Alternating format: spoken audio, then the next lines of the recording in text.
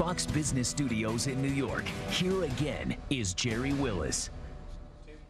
Well, all too often, people take a fall on their way up the ladder in life, and last night's Oscars were no exception. Jennifer Lawrence and her win for Silver Linings Playbook was briefly upstaged by her tumble up the stairs to receive her award for Best Actress. You're looking at it there. That was scary. Now, did you see the gentleman, Hugh Jackman, jump up and try to help her? He comes in from the right here. Meanwhile, the actress couldn't have played it off any better. Listen to this. You guys are just standing up because you feel bad that I fell, and that's really embarrassing, but thank you. This is nuts. That's some poise right there. Well, we're bringing in an all-star panel to break down the very latest women's headlines. Gretchen Hamel is the executive director for Public Notice. Celia Bigelow is a Breitbart News contributor, and Elle Kaplan is founding partner and CEO of Lexion Capital Management. Welcome to you all. Great to have you here. Gretchen, I'm going to start with you. I just thought this was so interesting because I think she's only 23 years old, Jennifer Lawrence. She handled this with such poise. Is it because she's just young and doesn't know what it possibly could mean, or is she just that smart? You know, she's lighthearted. I mean, she always has fun. You saw her and Bradley Cooper on the red carpet last night. They were having a lot of fun. She's living in the moment. And you know what? If there's anyone who's going to have every girl's worst nightmare happen, and that's falling when you're going up a set of stairs, it's her. And she played it off well and looked so great at the same time. Celia, I thought this was interesting because this really showed the character of the men who were in that front row. If you jumped up, what a chivalrous kind of action to take, right? What did you make of that?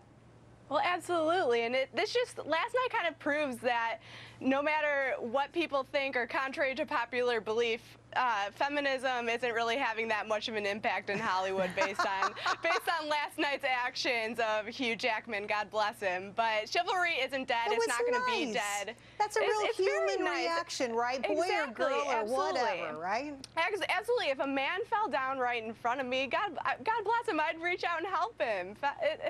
No matter what, chivalry is not going to be dead.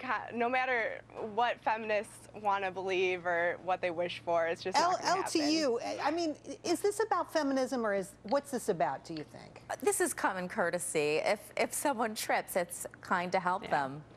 Right, I can see that, and I do think it speaks well of the men who got up, though. Oh, most definitely. It just means they were in the moment, they were thinking about what was going on, and they were willing to extend themselves. It was very sweet. It was very sweet. Liked it. And I had to show it today. All right. I also want to talk about Sheryl Sandberg. There are questions about her at Facebook. Is she going to leave? There's possibility that she's going to start a whole new life, helping women get into the workforce. I'll start with you. What do you make of this, and is this a surprise? It's not a surprise. She's written this book, Lean In, and it's poised to be an international bestseller. On top of that, she started the beginning of what's going to be a movement online of lean-in courses and networks and circles to really engage women and get them to lean into their ambition and to lean into their careers. I want to read a quote from that book. She says, "I believe that if more women lean in, we can change the power structure of our world and expand opportunities for all. More female leadership will lead to fair treatment for all women." Gretchen, do you believe that's right? Do you think women leaders are better in their souls than men? Of course. Hello. I don't know if I agree with that. No, but I'm just saying, you know, I don't know if I agree with it either, but I think, you know, every good leader, you know, despite whether they're man or woman, you know, has some traits and some qualities that they share with others that, you know, have them follow them. But Sheryl Sandberg has been doing this for a long time. She started the dinners in Silicon Valley, trying to get all the women together. This is nothing new for her. She's taking it to a whole nother level, and I think it's great. I mean, let's not forget, she was in part of politics back in the Clinton days. She could be coming back in. Right back to that. She could. And I mean, she's a big pro-free trade person. She has a lot of qualities and a leader that I think we would like to see back here in Washington. Yeah, she's an interesting character, that's for sure. Celia, I want to ask you this question because despite all the things women have done and all the progress we've seen, which is pretty darn substantial if you ask me, we still can't seem to crack into that CEO suite. It's still a problem. Why do you think that is, and will it change, you know, as you get older and grow up? And you're the youngest person on our panel, so I got to ask you this question. Well, I think it's a matter, I think the book, to be honest, is based more on emotion of women in the workforce rather than actual fact. But the fact of the matter is that women choose to work less hours than men in the workforce, which is why we see that women make substantially less than men in the workforce. But the Wall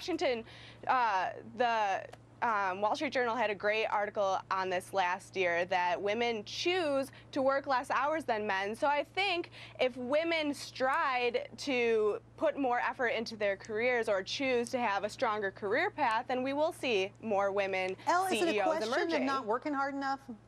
No, women work don't even very wanna go hard. there. Women work just as hard as men. They do And as very a woman hard. who's had a career They on just Wall choose. Street, They I know choose. that All we're right, there I'll give you a putting chance. in the same number of hours and working just as hard. So You know, I think she it was was very What curious. stands in the way, though? Why is it that there's not 50-50 in the CEO office? I don't know. I think It's every particularly day- true in your business. Yes, there are no female CEOs of any major banks. We're lacking in the C-suite in finance. I wanted a C-suite position, so I went out and created Lexion Well, Capital. that's what a lot of people do when they get frustrated. Celia, I'm going to come back to you and give you a chance to respond. Go right Well, ahead. the fact of the matter is, if we go back and look at this Wall Street Journal article, and women have polled saying that they choose to work either part-time or less hours than men, I do think that if we see more women choosing to take a stronger career path, that we will see more women CEOs emerging. I definitely I think that, believe often that. women take time out to have kids, right, Gretchen? That happens Yes, a lot. absolutely. But I And also think that's there's the Wall something Street else Journal going on talking here. And Gretchen, I want to hear what you have to say about this. You know, I at think the it's very time. top levels of industry, people choose people to run companies because they're comfortable with them. Yeah. Not necessarily because they're the best person in the room. So men Yeah, choose well- men because they know what to expect. Exactly. It's what they're comfortable with. And I think this all takes time, right? So women are still earning and trying to work their way up the ladder. I think you see more women doing more things, being a part of more boards than they've been a part of. You see more women in the Senate. This takes time. Is it right? No. But, we're on a metric-based system. If you earn it and you work for it, then you will get there. And I think it's all about time, and women are earning their way up that ladder. I don't heels and feel like all. I'm being held back. I got to tell you guys. You guys feel like you're Absolutely. being held back for any reason? No. No. I certainly would love to see more women on Wall Street and more women in powerful positions on Wall Street. Women are still earning 77 cents for every dollar a man earns. So I think, of the Fortune 500 Improvements can be CEOs, made. yes, of 500 younger Fortune 500 women- CEOs, 21 are female. Why right. just But that's- 21? Celia, That's close us only out here. That's only because women choose to work less hours. Actually, if you You know, look I can't wait till you and see- worked a decade. Let's see if Younger you're still women- saying that. Younger women actually do make more than men. They do, and that's Yes. because they're entering the workforce and She's right about they're that. actually earning more than There's men. a whole different And but the generational fact of the issue matter going is on it- here. it Celia, come back. drops We'll talk off. about that, too. It drops off. Really appreciate you guys coming on and being Thank so you. open with your views. I really appreciate that. Thanks, guys. Thank Great you. job. Thank you. Thank All right. you.